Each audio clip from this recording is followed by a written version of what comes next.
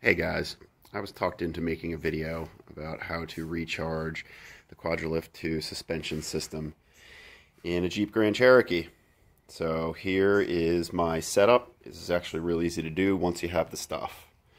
First thing I did is I got a old pneumatic air hose, and I got this connector from an AC recharge kit that came from AutoZone. It was 15 bucks or so.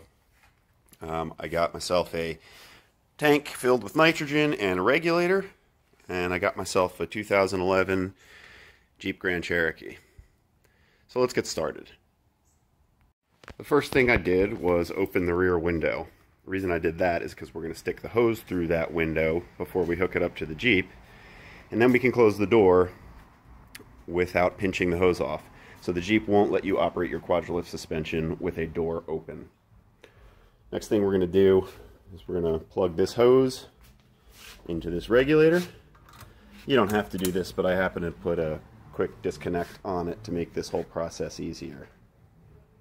Alright, so with that hose hooked up, next thing we're going to do is back this regulator off so it's not spewing nitrogen as soon as I turn it on.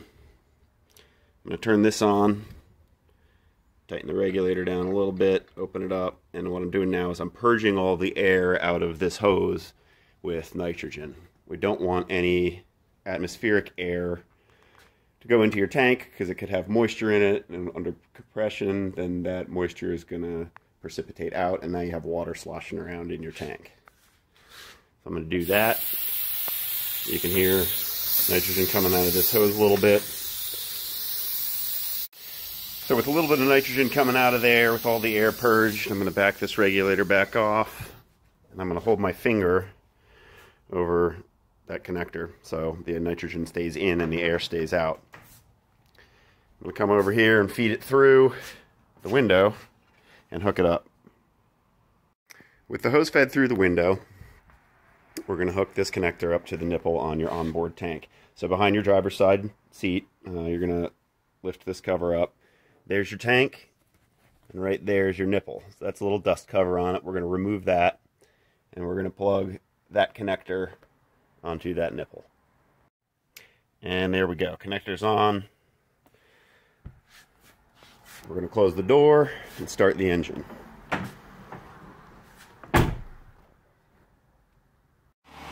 Okay, engine is running. Hose is hooked up. Tank is turned on here. Now I'm just going to turn the regulator in until we get to, I'd go to about 150 psi, 175. We're watching the left-hand regulator, which is the low pressure one.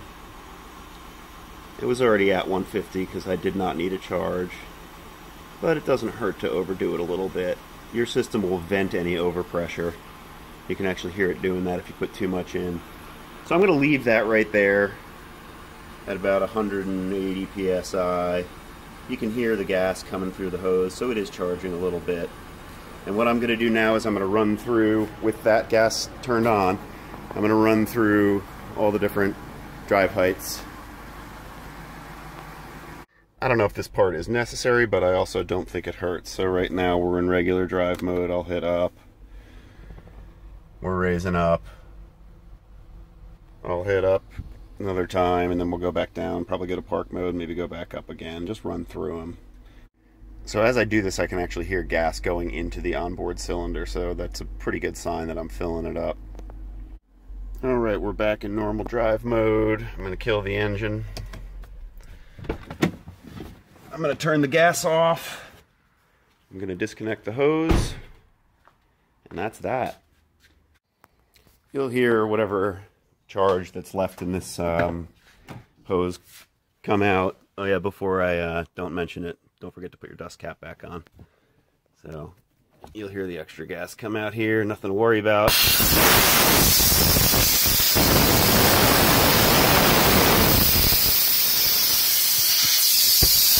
hose depressurizing.